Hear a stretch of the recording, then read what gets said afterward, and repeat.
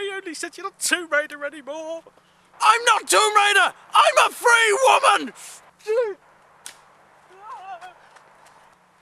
But you're a man. I don't care! Ah! Ah!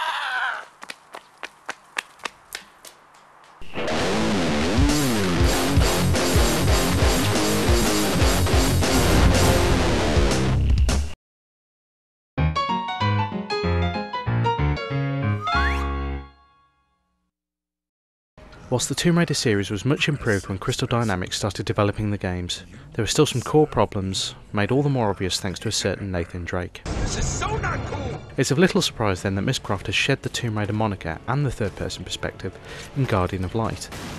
Core gameplay stays rather familiar, with Lara running, gunning, exploring and grappling to near reckless abandon.